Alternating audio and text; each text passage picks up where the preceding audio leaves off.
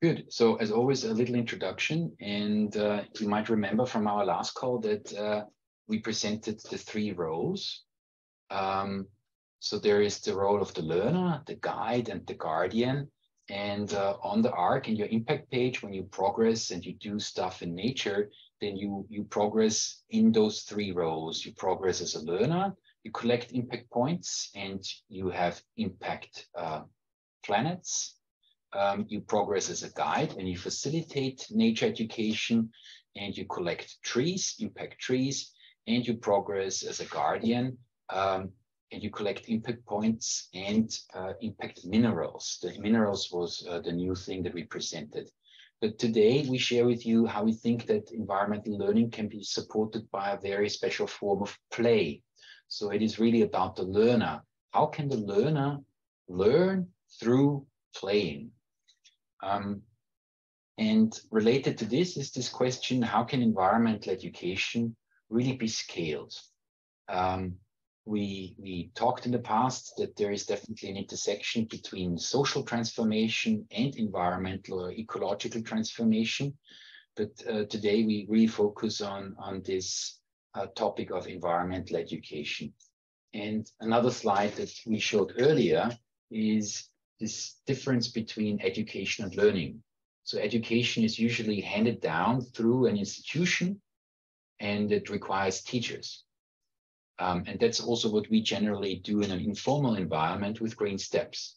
We have nature guides. That's also what Forest School does now. They are facilitators, and they facilitate people to experience nature.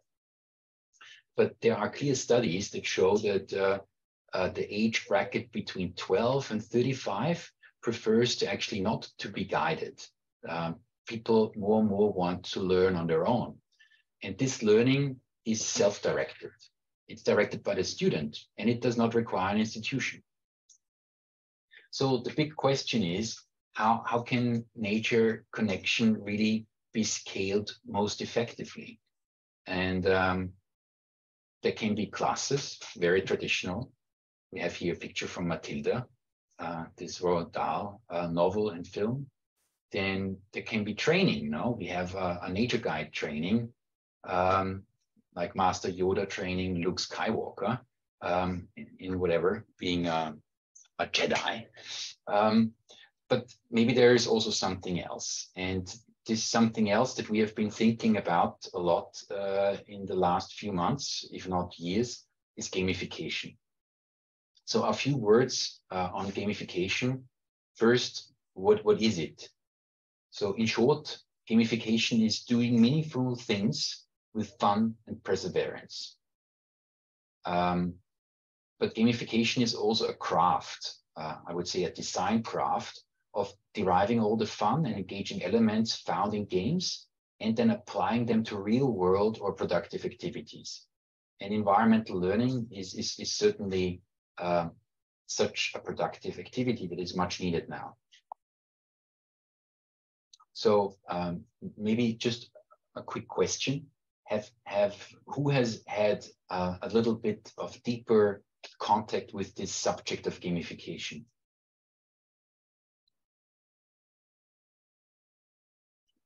Martina, you're lifting a small finger? Yes, small. It's really like, I just know that in Switzerland, like the IAP, I think, make a lot of studies about learning through gamification just in this time of Corona. So I just know that there is a lot of science now also, how we can learn much better also now to use gamification in all directions. Like this I know. But myself, I just now have a young woman, which I have to find like a good gamification company to make her school there. So I'm now into this to see, okay, which partners or which companies are also doing gamification now for health or for ecosystem or sustainability, and like just at the moment, but not more actually. Okay. Anybody else wants to share? Well, my first contact was when starting to work with Knut, actually, and reading a book called Irresistible by Adam Alter, is it? Mm-hmm. Which is a really good book on this subject, how basically psychological traits of addictive traits are being used in products to make people use them more. Yeah. Yeah. It is really, I think, the most recommendable book as a starting literature. Also relatively scientific, though. Yeah. Okay. Well, if you don't have any other comments to share, then we go a little bit more forward. So Martina also said there is science, more science about this subject. Yes, there is now really a big interest in gamification since about 2019. More and more scientific articles are being published, but actually gamification is already applied quite a long time, especially in a work environment. And we've been looking into this Octalysis framework, which describes gamification. And I thought today, before we really show you what we do, we get a few words and terminology right. So in this framework, which basically focuses on gamification in that sense, the more of these elements you have in your game, the more likely it is to really change behavior, the more impactful it is. And the Octalysis framework has 8 elements. You see them on the right side: epic meaning, accomplishment, empowerment, ownership, social influences, scarcity, unpredictability, and avoidance. And these 8 elements are again divided in 4 groups which overlap. So we have white hat elements. They create positive emotions. One example is ownership. If I have the feeling or the real ownership of a game, then I'm more likely to be motivated to play it. The black hat elements are negative emotions. So, for example, social influences, there is this widely known fear of missing out. So you engage in social media because you don't want to miss the next message. And then there are left brain drives and right brain drives. This is not really scientific, but it is meant to describe extrinsic motivation. So I do something because I get something in exchange. And the right brain drives are intrinsic motivators. I do something because I'm just interested in it. It's enjoyable. So maybe also one example each: a right brain drive, an intrinsic motivation would be the epic meaning. I'm doing something because I really feel that I have a calling to contribute. And this is in a lot of games. You are like the hero, no? And as a hero, you have to, I don't know, save the world maybe. And then Probably. Zelda. And then an example for left brain core drives would be scarcity. So scarcity means that you have very limited supply of something. And this is why you calculate to get this resource.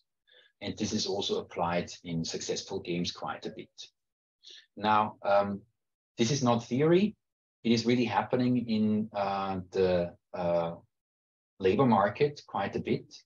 So those are statistics that show that there is an impact of gamification. A survey that was done amongst employees. So 90% of employees like gamification. If there is good gamification happening in a workplace, then employees stay longer. Then 72% think that gamification inspires them to work harder, and there is quite a high enjoyment level. So thinking about this, that the real task is now to figure out how we can apply this success story to social and ecological transformation. And our take, you know it, is this Mobile Campus 4.0 concept. And we think of it as a run and jump 4.0. And what does this mean? It's a format for 12 to 35-year-olds. And the learners and facilitators, they play and create a game in their ecosystem, wherever they are. They create the Internet of Nature, and thereby, step by step, they create a deeper ecosystem understanding. And those are the routes that you see here. But to hand over to Lucas and Gloria, I actually found recently a very nice quote. This is Werner Herzog, quite a famous German-born, but now America-based director. He did a lot of great documentaries, and he's a master of perception. And he said, the world reveals itself to those who travel on foot. And a run and jump game that happens in the real world means that we travel on foot and get a deeper connection, but in the form of a game with nature. So that's it for an intro. I'm handing over to Lucas and Gloria. Great. Thanks for the intro, Knut. So today we will introduce you the run and jump game in action. So Gloria will first start with showing it a little bit from the facilitator point of view or creator, and then I will be showing a little bit from the player point of view. Yeah, so I'm gonna share my screen immediately. Let's do this, so share. And here. So what I'm gonna share with you right now, this is the info board that you are actually meeting, like encountering when you are entering in a location where the game is implemented. So in the info board, what you see is on the top, there are the rules of the game and a QR code that you can actually scan to enter in the game. And then you're gonna see the map of the garden. So here is, for now, we have implemented it in 2 locations here in St. Pölten. One is Bio Austria, and the other is a garden in a school. And what you have in the bottom are the species, the 3 species, and the different stops on the way. I'm gonna go slower, and I can read with you like the rule of the game. So what you need to do first is, of course, you move to the tree number 1, and you scan a QR code. Like on every stop, there will be a QR code on each tree. And you scan the QR code to play. Then, okay, sorry, yeah, first is to do this. And then, yeah, go to the first stop. You answer to the quizzes, that appear to you.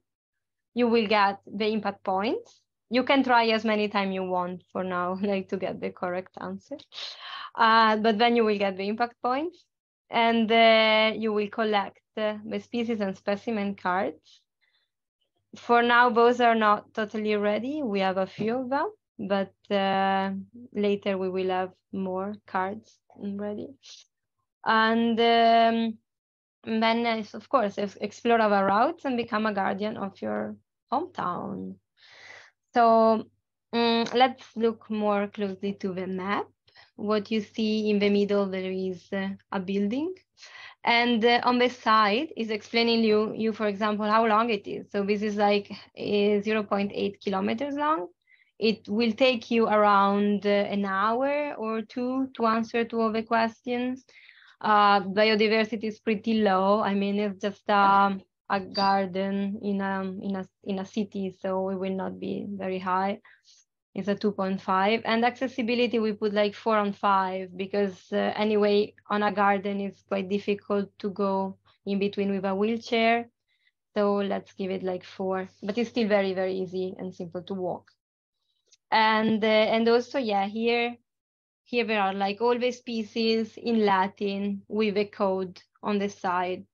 So it's somehow easier to identify them if you have a knowledge of the 3 species. And what I'm gonna show you now, so let's say we can move now to the stop number 1, and you can get a different number of questions with different topics. The question could be, for example, actually, you know, I'm gonna show you, let's move to the first 3.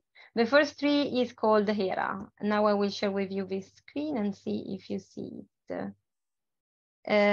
You see still? Okay, nice. So I am already, this is Hera, this is the tree. I'm gonna show you, oh, sorry. And, okay. I want to go, oh, it's very small. What I'm going to show you, I just want to show you the gallery because this is what you are seeing there. Like you just see the real tree. You don't see any other information. So what can you touch is the bark, or for example, here you have bark and you have the shape of the leaves. So questions could be to describe the barks. Question can be to describe the leaf, like the shape, the margins, and then maybe to identify the species with a picture from the species. Other type of question could be to see the type of soil that you have. Others can be to see like how much light this tree is getting. Other questions might be also, can you look closer to the bark and check the number of insects that you see? Or maybe look at the crown and check the birds, like are there any birds? Yeah, so mostly, and then we have also more general questions about the species that anyway, any location like and any facilitator can somehow make up, let's say, new questions that might be more specific to the specimen.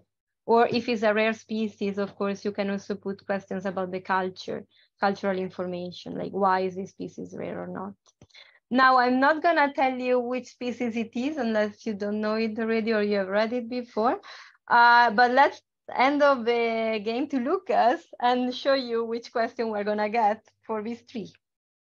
Yeah, good. So this was from the perspective of the creator. So maybe before I start, a few more points. What we have created here is a way for anyone to use the specimens that they have mapped in the ARK. Yeah, so you went around the town or in the park and you map 10 trees. Now you can create this self-guided gamified route out of them. Yeah, so you create the route and you need to hang the QR codes on the tree, and then people can walk this route and learn about the trees by themselves. Yeah, so it's absolutely connected with the mapping tool and with the whole species and specimens library that we came up with earlier. Yeah, so let's imagine that I am in the park. I'm going to share the screen of my phone and scan the QR code, and we can have a look of at how this works. So just give me a little while to open the phone screen.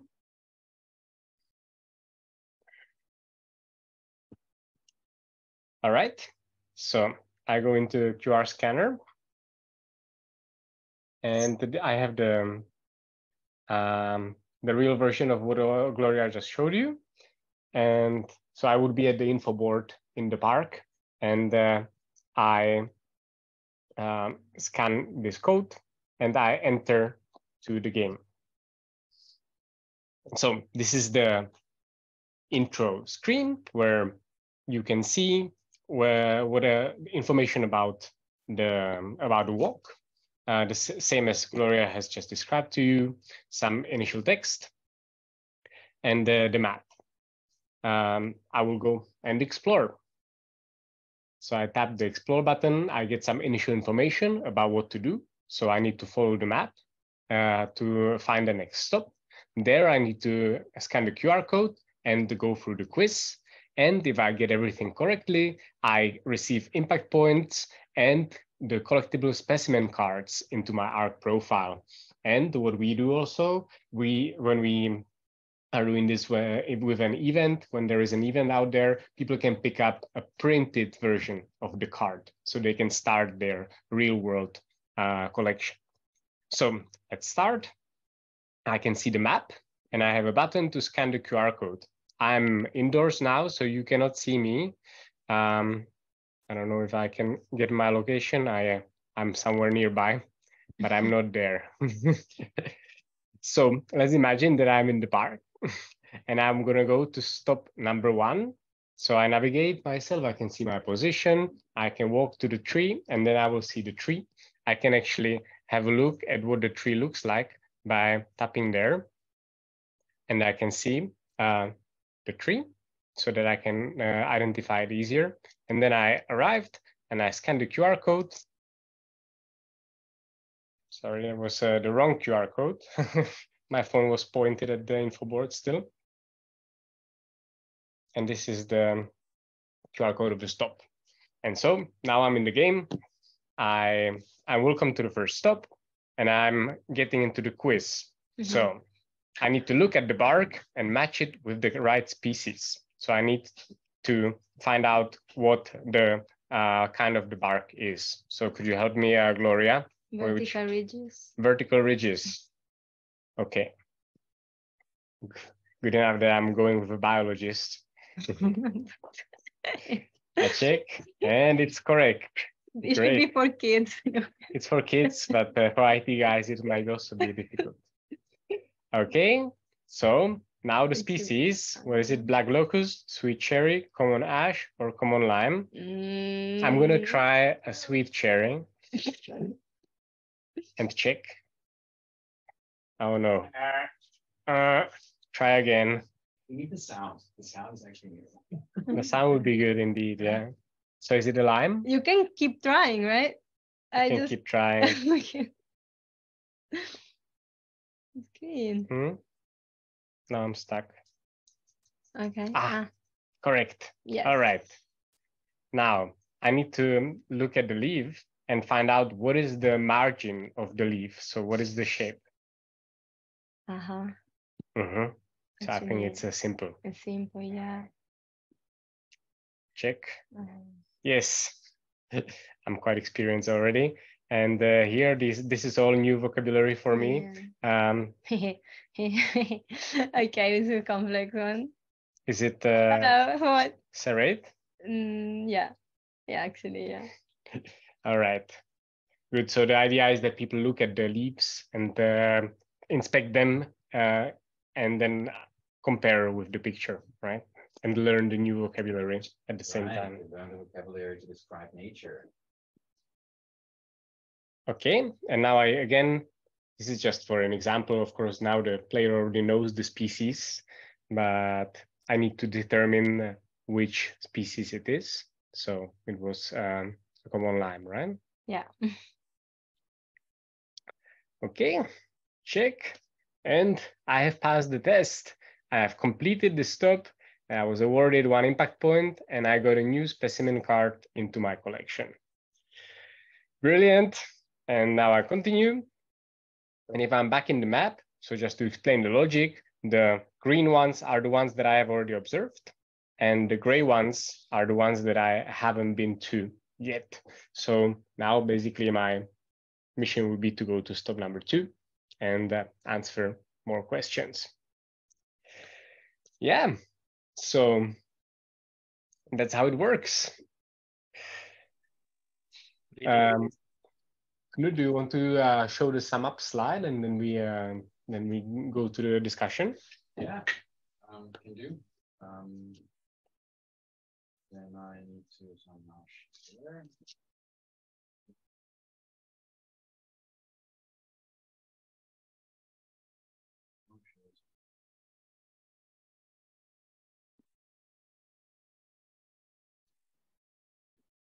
You let me know if you see the right screen. We see the moderator screen. Yes. Okay, good. Now it's good. That's good. So this game we call Big Friendly Giants because it's currently limited to large trees. But it is one gamification form within this mobile campus concept. It's free to use. It's non-proprietary. So you can do it anywhere in any local project. And it's really it requires the support of a crowd, a local crowd to really build it. This is also the problem that Hans ran into. In order to kickstart such a project, you need to be at least 2 because you review the mappings.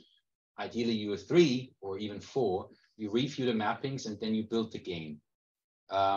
It serves the objective of scaling pro-environmental behavior. And what we offer is in this, let's call it toolkit, is not only the online version, but actually also this entire offline thing. So we have done here a very handy job with laminating the QR codes. And what we do is we use ropes, like the Japanese. We use ropes to put them around the trees. And then we use just a little cord and then put this QR code, the laminated QR code, on the rope. So it is a very kind of a low-tech solution that everybody can build. And in case you are in Zurich and the government jumps in and say, hey, we're going to support this project, we have a lot of money, you can, of course, also do it in aluminum or any other material that it lasts forever. But we have now a very, very cheap version. And I think it will be around 100 euros in terms of material costs for one route. So it's really cheap and can be reused over and over again. And the info boards that you saw, we also created in a laminated manner, A2 or A3. So it's also very affordable. And the game is basically ready to go. And maybe also important to mention this, we do this locally here as Green Steps, but we're going to have next week already another project in a local nonprofit.